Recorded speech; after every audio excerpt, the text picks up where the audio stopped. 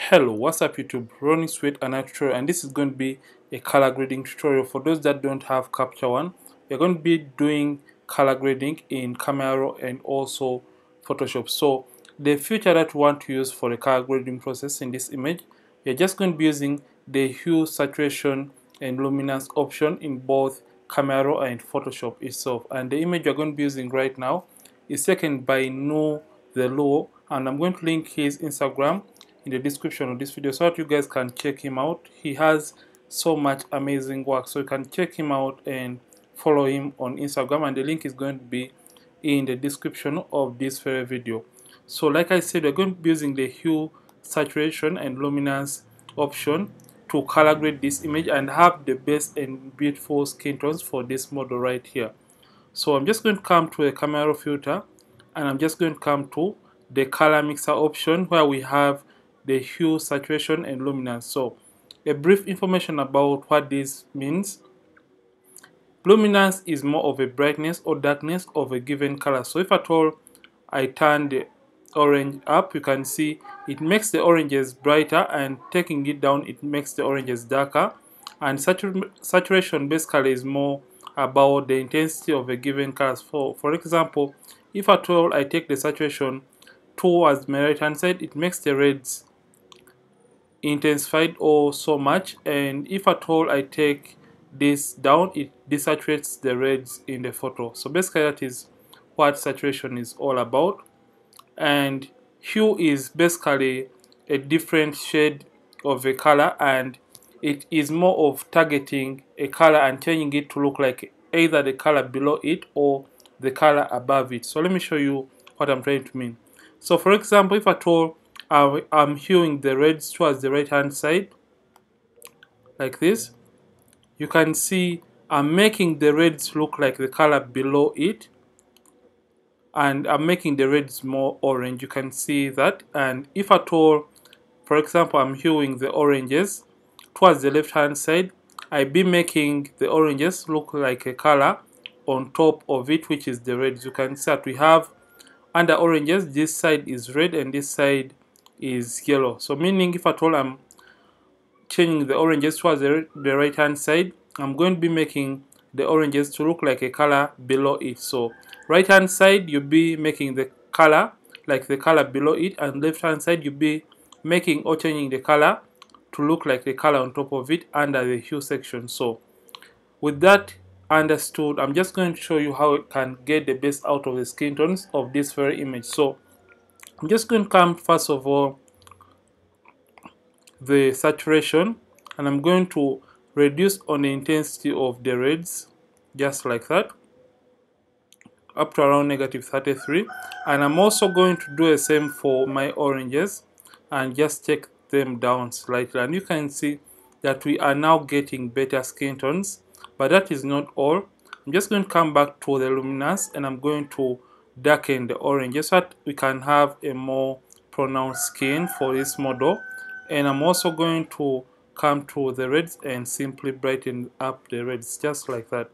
So after doing that, I'm just going to come to the hues, and like I said, I'm just going to make the oranges a little bit red just like that, and make the reds a little bit more like the oranges, so just like that. And you can see that we are now transforming the image to look so great. So after that, I'm just going to basically come to our saturation, and I'm going to turn down the saturation a little bit more for my reds, and also turn down the saturation a little bit more of my oranges. And what I want to do, I'm just going to take the yellows all the way down and remove the yellows from the overall image. So let's see the before and after so far. So this is the image before, and this is what we have right now, before and after. So we have a more uniform skin tone for this model. So I'm just going to come and also take down the reds even more just like that, and I'm going to also do the same for my oranges a little bit. So you can see just by moving a little or few sliders in this photo, we have been able to transform this image for this case. So after doing that, we're just going to come down right here and play around with other colors. So I'm just going to come and desaturate the blues, for example. And this looks great right now. So I'm just going to hit open in order to open the image into Photoshop.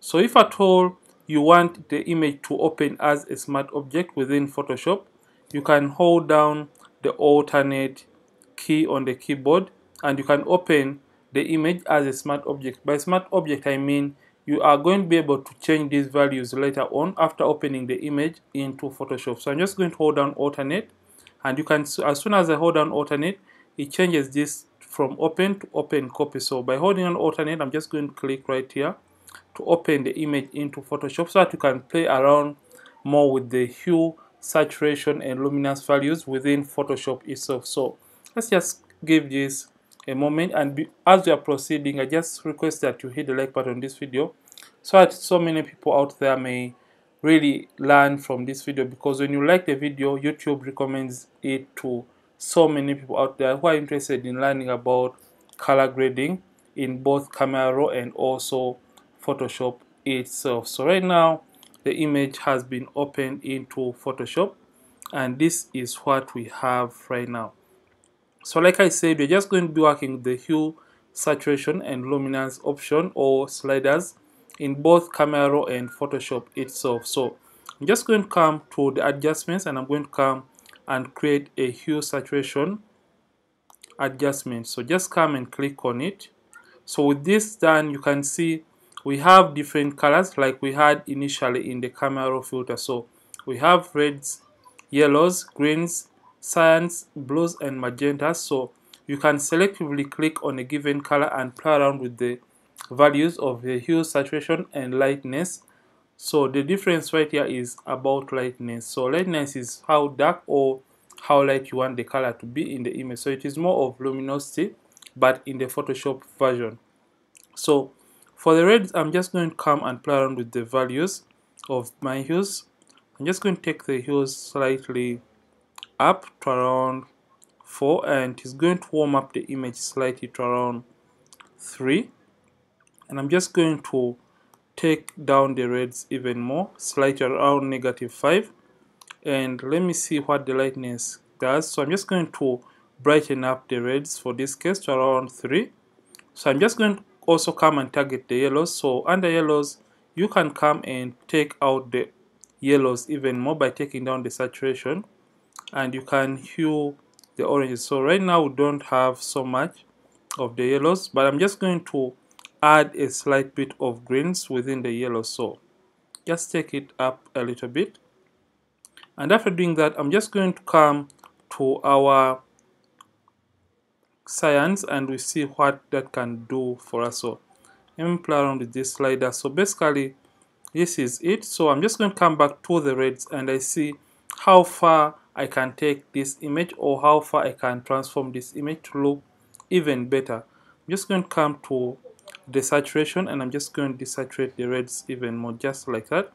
And you can see that the skin is now looking a little bit more even. And if at all you feel like you want to warm up the image, you can take this up depending on your taste and preference as the person doing the color grading. So art is really subjective, so I think this looks really nice and great.